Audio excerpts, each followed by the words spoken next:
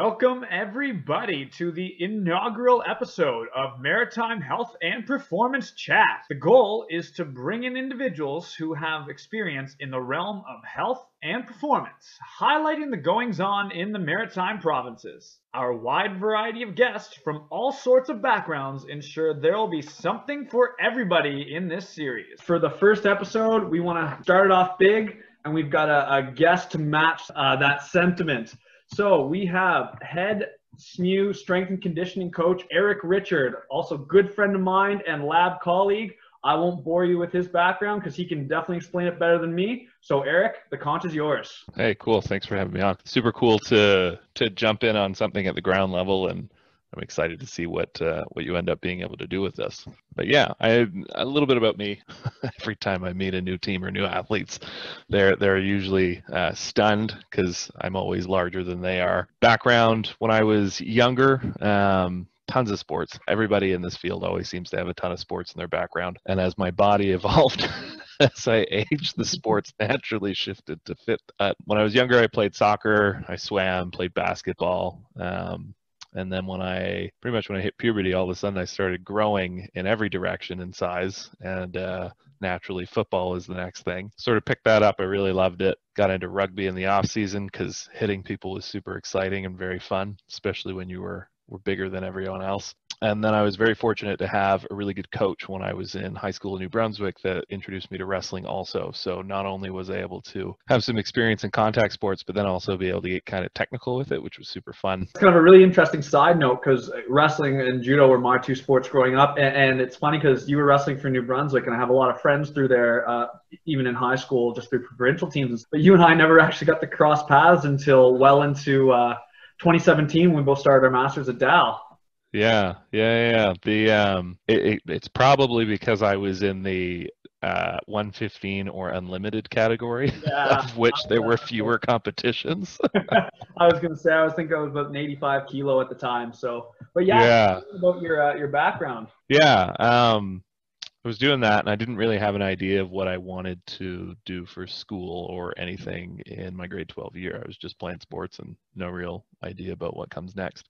And then the football coaches, Jeff Cummins and Pete Frazier, came down from Acadia University to do some recruiting. They knew my old head coach at Bernice McNaughton, Ed Wasson, and they met me and they were like, "Hey, do you have any plans to play football? Are you looking to go anywhere?" And I was like, "Well, I had no idea.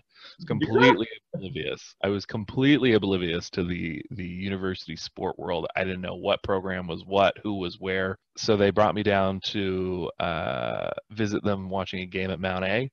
And Acadia decimated Mount A by it was like 40, 50 points easily. And I was like, hey, that's pretty cool first impression of a team that's trying to recruit me. And then I kind of went around, I was talking to some other places, just because, if someone's interested, maybe someone else is too. They ended up offering me a little bit of cash to come play. And when I went to Wolfville, I was kind of like, yeah, this is definitely the place for me. I loved it right away. It's a cool small town, great vibe, great culture. And spot down in Mines Basin. I love driving down there. Yeah. The only thing I don't love, that I'm glad I don't have to deal with anymore, is the absolutely ridiculous winter cycles that they go through. I think in my third or fourth year, there was like a snowstorm every 4 days on a clock for like 2 months. But yeah, I went to Acadia. I started out, again, completely not even really sport related. I was in like psych or something my first year, and then I ended up transferring out because I was not liking it into kin, because a lot of my teammates and sort of friends at the time were in kinesiology, and that's kind of what it kicked off for me. I was still playing, getting into kin. It was all very interesting, and then my second year, about halfway through the season, I had what they call traumatic neck injury that took me out of football. But I was in limbo for the following 6 months almost. I didn't know what was going on. All I knew is I had severe neck, shoulder, and arm on my right arm, more severe, but a little bit on my left arm too. And then I got the news, I think it was like February the following year.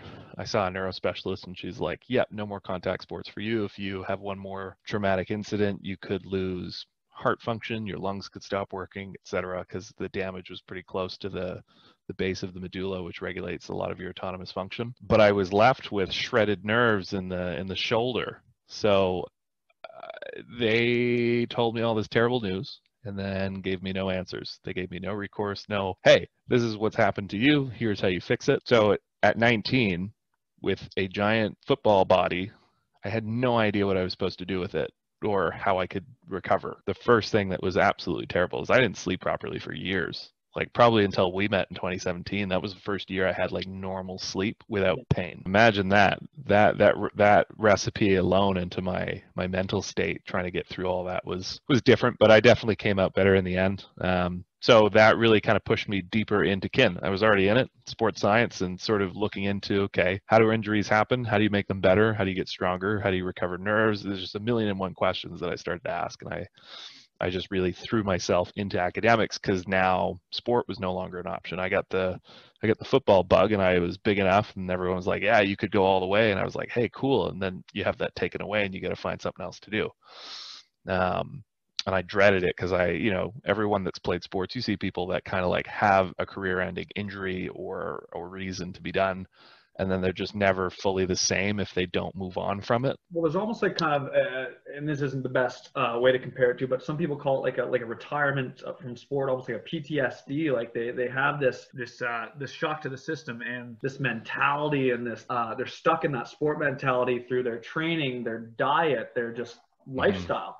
And a lot of people kind of identify that as their life, and then once it's gone, they're just so lost. Yeah, absolutely. I think the biggest thing everyone goes through, especially when you hold it really close to who you are, you go through a bit of an identity crisis. Oh, of course. And then, you get like separation anxiety, whether it's from the sport, your teammates, your training environment, whatever. I know that I went through a tremendous amount of anxiety because a ton of my teammates had no idea what exactly had happened to me, and no one really communicated it. And in retrospect, I did not do a good job telling my teammates what happened. Everyone was just like, oh, he's hurt and he's not playing anymore. But years later, reconnecting with guys, as I explain it to them, they're all like, holy crap, had we known, we would have been more supportive or more this or that, which is nobody's fault. It's just you go through a lot of stuff when you hold sport that close to who you are. Oh my God. Yeah, just kind of as you mature too, kind of that communication becomes easier. But at 19 years old, it's not easy to be that vulnerable and say, hey, I'm really anxious. Like I'm really feeling that separation from the team and the sport and stuff. Like I miss it. Absolutely. And I think the biggest thing, and this may be personal, I don't know if other people have the same experience, but the biggest thing that bothered me was I didn't even have the choice to be done. It was chosen for me. That's it. Like at least, if you could have ended on your own terms, right? You could have said, well, I did everything I could here. Not that you didn't, obviously, but you could have had years and years to work and hone the craft, and then it's kind of taken from you like that. Totally. So with that kind of that situation, I guess, that mental state, whatever, I decided, I remember going home that Christmas, even before I had found the news of what was going on, and I just thought, I'm going to do everything I can academically, because I have clearly, I guess it was the Christmas after, but it was shortly after finding out that it was done permanently. I just completely threw myself headfirst into studies and academics. I went through the program. There's a practicum program you apply for in your third year. It's like 10 or 11 kin students picked out of a class of 250 or something that go in through rigorous, more specific classes towards like exercise, programming, prescription. We did a lot of chronic conditions. The goal was to get you to come out with some certifications and expand your practical knowledge and skill set. So, I was volunteering for a million and one things at that point. So I was doing all the schoolwork. We were very fortunate. Erik Richard, Erik Richardson was the head strength and conditioning coach, even when I was an athlete, but all the way through afterwards. And he was super supportive, huge mentor of mine and great guidance. Took me on as an intern. So I was interning with sports teams, women's rugby and women's basketball primarily in my last 2 years. And then an active aging program, working with people that were getting older and needed to be physically active to sort of stop some negative side effects of getting old. Trained with some people with diabetes, neuromuscular disorders, cardiac problems, like you name it. I just kind of tried everything you could. The only thing I regret is that I didn't try any of the volunteer opportunities with like kids with any kind of disabilities, which I think would have been extremely rewarding. But I mean, you do a million and one things you Yeah, you can't do everything. I think it's really important to note that, you said that about 11 students out of 200 got picked for this internship program. And that's the same thing through a lot of universities, colleges, and a lot of within the faculties too, right? There's going to be special programs, special opportunities, whether they're internships or co-ops or whatever, to really network and advance yourself within the field if you really have a drive and really that's what you really want to do. So I think it's a really good note that, like, for students, like if you think that you're in something you want to do, bust your ass, right? Your profs notice that. Show up to class every day, be on time with your assignments, work hard, and the grades will come, but those opportunities will come as well when your profs and your teachers and stuff start seeing that hard work you put in, and it's really led to a lot of great opportunities for you, which I'll let you continue building on now. Yeah, no, absolutely. I mean, the personal philosophy has always been you're working for the job you want, not the one you have. Exactly. That's where you got a little extra volunteer hours, a little extra work, Yeah. and then eventually the money comes and it builds on that.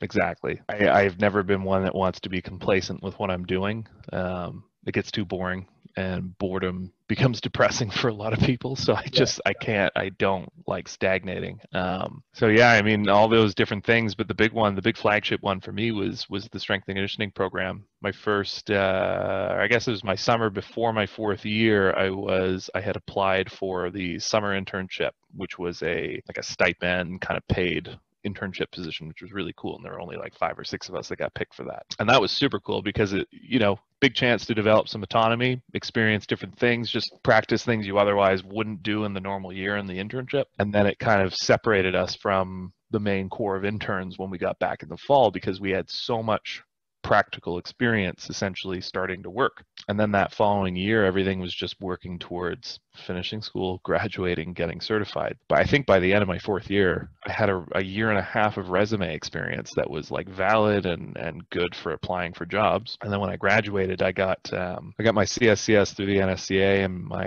CSEP CEP. So I'm an exercise physiologist and a strength and conditioning specialist. And all of those efforts that I put in for the previous 2.5 years led up to that ultimate point of accomplishing all those things kind of simultaneously. I won't lie and say it wasn't stressful. It was extremely stressful.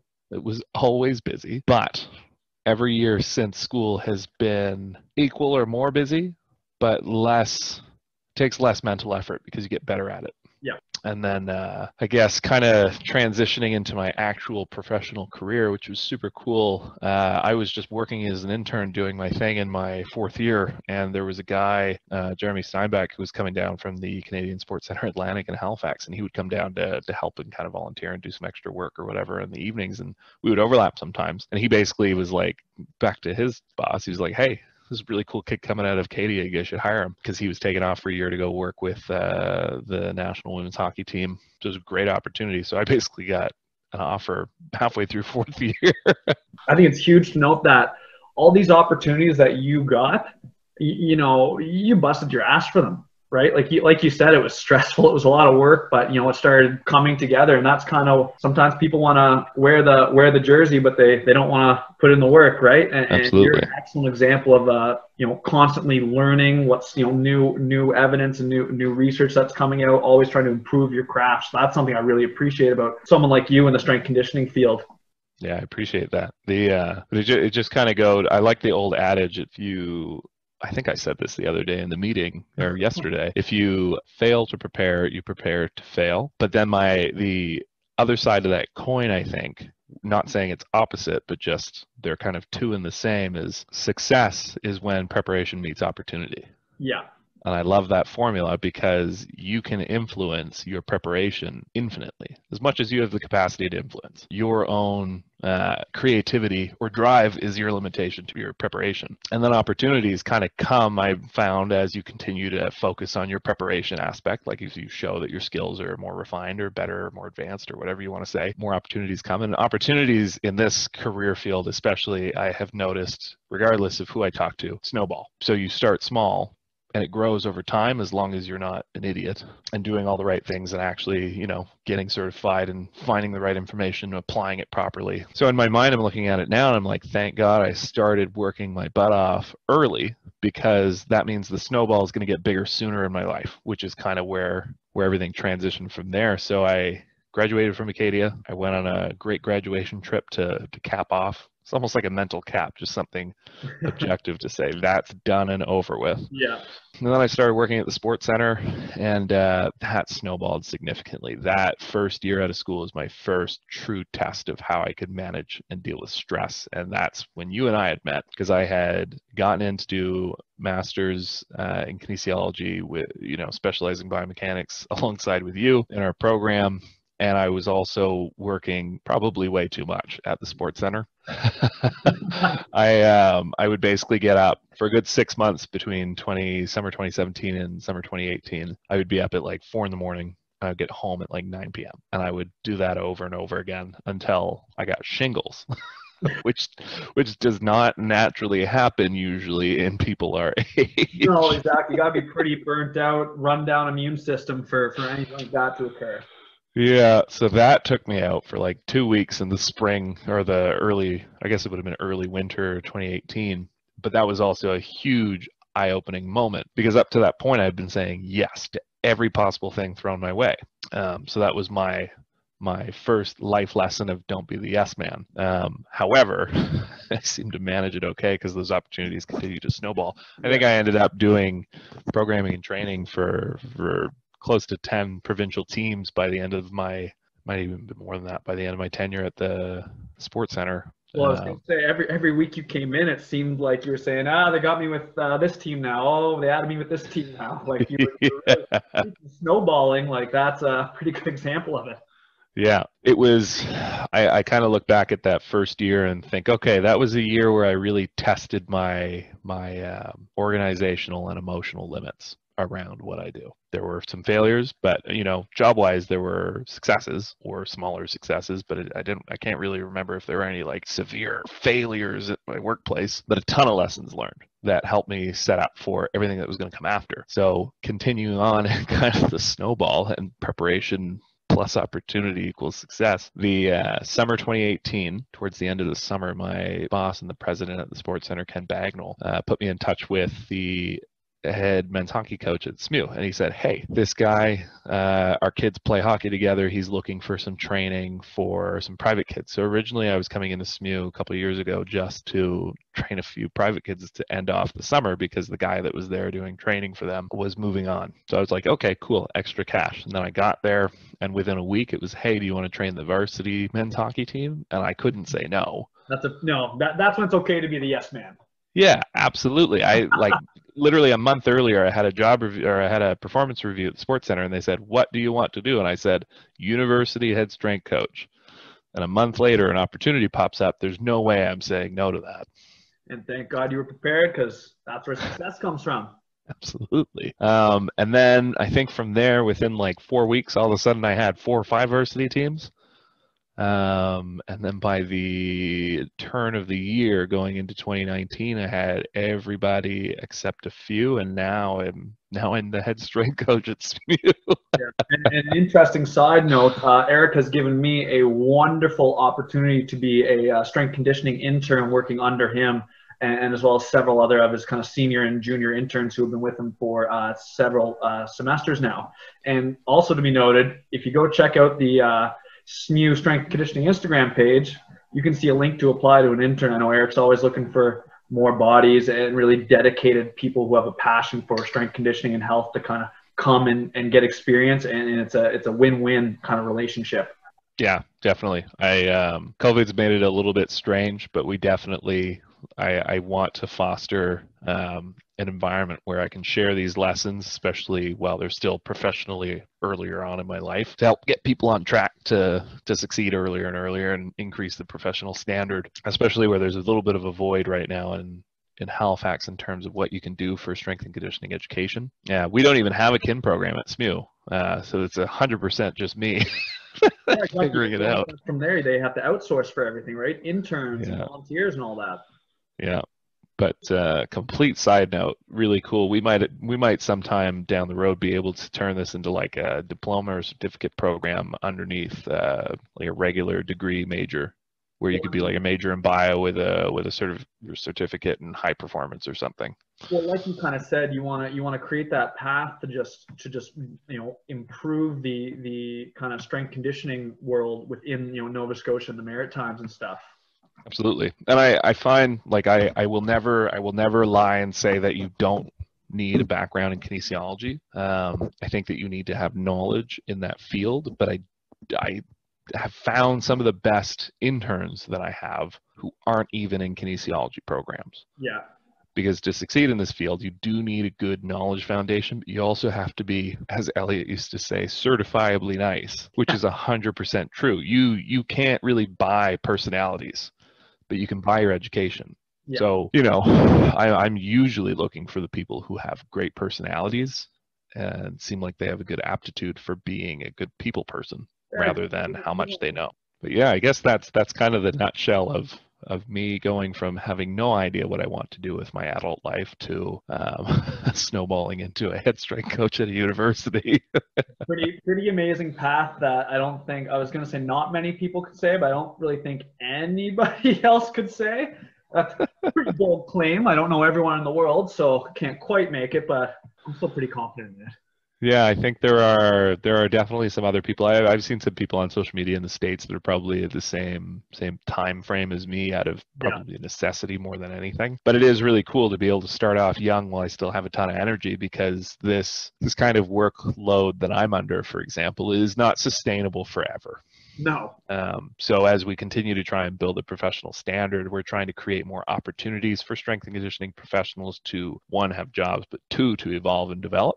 Yep. With the hopes that they can then go on out of the Maritimes to succeed and create this sort of flow from where we're educating people coming in their first year to leaving to go, raise the standard wherever they go, regardless of where they come from. Yeah, of course. I really like just in our meeting yesterday where you kind of said, and this is a great takeaway for not just strength conditioning professionals, but anyone who runs any sort of program, a coach or anything else.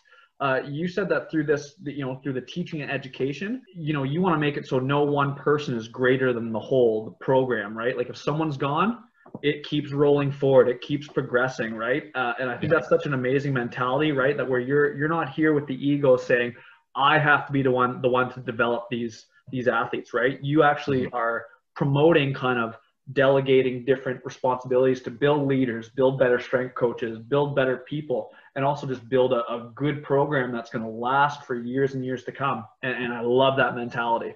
I appreciate that sentiment coming from you, and just in general, like I think above all else, a lot of people get caught up in numbers. Yeah. And sport is, as much as people don't like to admit, it can be an objectively cold place. You win or you don't. And if you don't win, you might get fired. We're trying to, with our program, create a culture around strength and conditioning and high performance and a community. And like you said, so that if one person has to leave or move on or whatever happens, the entity itself will continue to function and improve. So this is really, we're building like this SMU strength and conditioning system, which I say building, although I've pretty much built it, but I don't believe that any kind of organic system, when you deal in people, is ever truly finished, because people are going to change. Every generation of kids coming out now are already significantly different, and you and I are not that old yet. And like kids coming in at 18, they are light years different than we were at 18. Oh my God, yeah. Already. So like we need to have a systematic approach that has flexibility to adapt to the times.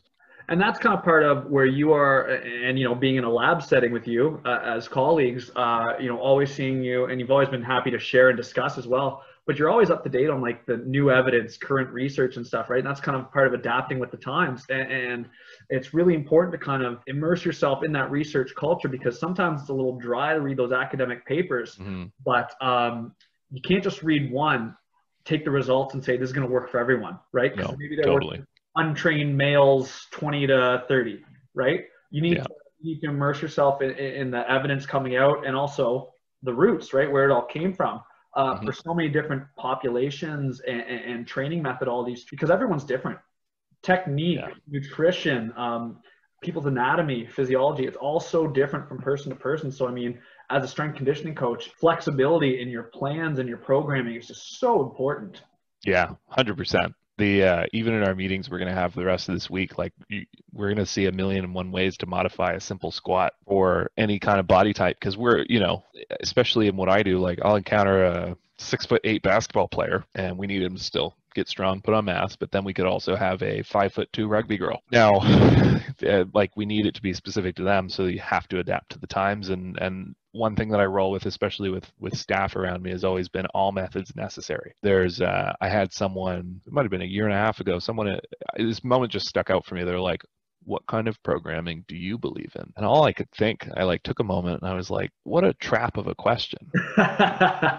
Because there's no one program that is the ultimate program permanently. There are things that are better for certain situations, but at the end of the day, it's what's your intent with training? What's your end goal? Does the method that you're looking at or using help you achieve that end goal? So like I've used probably every major thing you can find out there, and now we have at SMU is this sort of best of everything approach where we've taken the best bits from lots of different major programming methodologies and created this systematic approach where this year we've also started to create an athlete feedback system where the program has a variety of cool components from a lot of different things. Like you'll see a little bit of powerlifting stuff in there in the programming, a lot of Olympic lifting stuff, but you'll also see some pretty unconventional programming. I've been told that I am aggressive with my programming, which I that's not a bad thing. I just think that with what I've gone through physical strength, not everyone's the same, and you see people who are way stronger than I am, but people don't know their limits unless they are shown that it can be achieved. So I am trying to aggressively push people in the direction of, oh, you think you're done, but there's so much more. Yeah, you're just getting started. Yeah, and now we're trying to create the onus and the ownership from the athlete to engage in the program more actively instead of, because for the first few years setting up a lot of the system was very much like taking everything that I know, creating a system for them, and here's the program, you show up, you do training, whatever, and you individualize it based on circumstance. If like someone can't do a back squat, you modify that. But that's like very light individualization, whereas this year we're starting to educate the athletes on actual theories and concepts that we're using and applying so that different levels of athletes, some athletes won't care, but some of them will ask questions constantly. And I've been very fortunate to always have, even if not a complete answer, a partial answer and a direction to where to go find out more. Yeah, of course. I mean, and that's the best you can do, right? You don't want to kind of pull something out of your ass and mislead someone, right? Totally. Give them what you can, and then give them the resources to continue learning. Absolutely. And I remember too, like you were probably the same, like you'd get programs and you would never truly do 100% of the program, or you would do like 80-something% of the program and then throw your own little mix into the equation. Yeah, no, I was notorious for adding extra workout days, just shit that I wanted to try. So I didn't have that privilege because unfortunately, my strength conditioning coach is my father. So where are you going? If I was going to another gym or something like that, he'd know. So it was pretty easy to have it was really easy. I was really, really blessed in my high school days to have that, because I had pretty well, something you see professional athletes and Olympic athletes get, like almost like a personal strength conditioning and nutrition specialist, right? So it was a pretty good time for me to stay on with that consistency. So, I mean, we've been going on for a while. I think you're probably going to have, as far as my guests go, one of the most extensive backgrounds with so much to cover. But and you've covered so much of this already, but what is one thing that you feel you're doing to get ahead in your field, to stand out, kind of rise above the rest of them? I have to probably pick the mentorship piece. I think people naturally get very protective of their own information and skills, and I've seen it firsthand where people are reluctant to share what they do and how they do it. But I've also been very fortunate to encounter people who are ready and willing to teach you things that are definitely way out of your scope of practice or even experience level, but those plant seeds for later down the road as you continue to get better. I think of the best example was when I was at the Sports Center, Scott Wilgress, who's an amazing high performance strength and conditioning professional, started showing me a lot of like data stuff that he would do. He would loop me in and ask me questions. What do I think about this? And it got my brain turning way ahead of when I even started doing some of this stuff, and showed me the next level of things that he was doing with Olympic level athletes, which is super cool. And now we're at a point where like those seeds he planted a couple of years ago have now grown into influence some of the things we do on a larger scale with varsity level university athletes. But that wouldn't have happened without good mentorship. So I'm trying to establish that earlier and get a little more hands-on. And as much as I love my mentor Elliot when I was at Acadia, you know, there were things that could have been more accessible for us, because at the end of the day, every professional, and you only realize it once you start working in the field, that like it's busier than it seems when you're looking from the outside in. When you finally are in it, it's 10 times busier. And I'm trying to take the lessons learned from things I would have liked to have learned when I was an intern and give them to our interns now. That's an amazing mentality, because it really is so important in anything, right? Whether you like music, sports, whatever, give back, right? Absolutely. For me, through wrestling and judo and stuff, like I got so many opportunities and made some amazing friends, and you know, great things to kind of pump up my CV and stuff. So you know, I've been a coach. Like actually, you got me back into coaching within Halifax, because you asked me to come out with you that one time to the Canada Games Center, and that kind of sparked me being a coach there for quite a while. So I mean, giving back is so important. I love that mentality that you bring to the table. Thanks, appreciate that.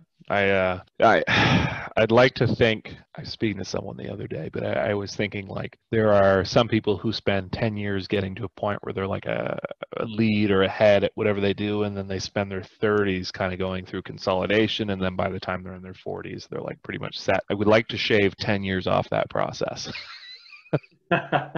Right on. Well, I guess you mentioned a little earlier where COVID's kind of made things a little tricky with the internships and training athletes.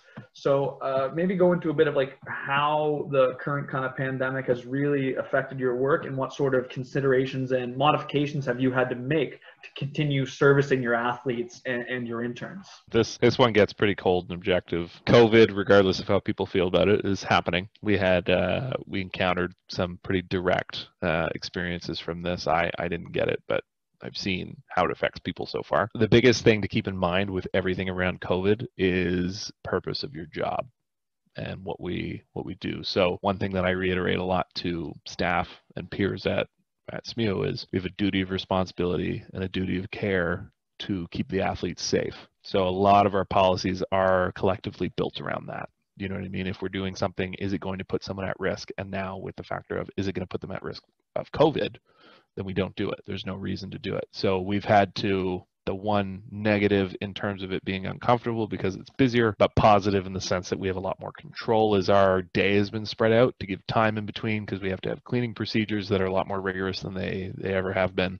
We do screening and tracking, which takes a little bit of time at the beginning of each session. You know, and as a strength coach, like time is a limited resource that is extremely valuable that you don't get back once it's expended. So in most sessions, every second counts. So we've definitely had some squish from COVID procedures, but they have to be done because, for example, when we did get hit with some COVID stuff, we were able to make adjustments and keep everything isolated. We didn't have like this crazy outbreak or anything. Like it hit a few people and it stayed at those few people because of our restrictions and change ups to the way we run things. So, you know, no athletes overlapping in training times, which can make it a bit of a pain in the butt when we still have a fair few athletes who have classes that cannot get out of a class or can't line up the lifting schedules with them, where we now just can't service them, which sucks. That's probably the biggest downside to everything that's happened. But again, it's the duty of care to the most people, where I would rather one athlete who can go get access in our public gym on their own time when their schedule works with the program, they have it anyways, than put another team at risk just to make sure that they get a workout. That's awesome. I mean, one point that you made, and before I get to that, like, gotta applaud you on just taking those measures, because, you know, that's what you have to do right now to make sure, like you said, ensure the safety of the athletes. And I think that's that's a kind of an area that gets lost on some people, especially when you see, some trainers and stuff. But you're not just there to make people strong. You want to make them strong as possible. You want to give them the best performance as possible. But it's safety as well. You can't make someone strong if they drop a plate on their foot and they can't lift for 2 weeks, right? So it's got to be safety as much as hard training is so important. Absolutely. Well, there's a lot of new stuff around COVID too. Like our therapy staff has a return to activity procedure that they have to follow, and they have to go through certain phases with anyone that had COVID, which is totally different ball game for the therapy staff and athletes who are probably not used to going through a process like that. But yeah, like athletes getting sick, especially with like wait times around COVID tests and whatever. If you're sick, a day isn't going to kill you. But we've had some athletes that got sick who didn't have COVID, but because of the procedures and policies around getting tested and whatever, they would be out for a week and a half, 2 weeks. Yeah. And if you look at any literature, 2 weeks is when you start losing those neural adaptations. You start seeing some involution in any sort of power gains, hypertrophic gains, or just strength gains. It's a dead stop.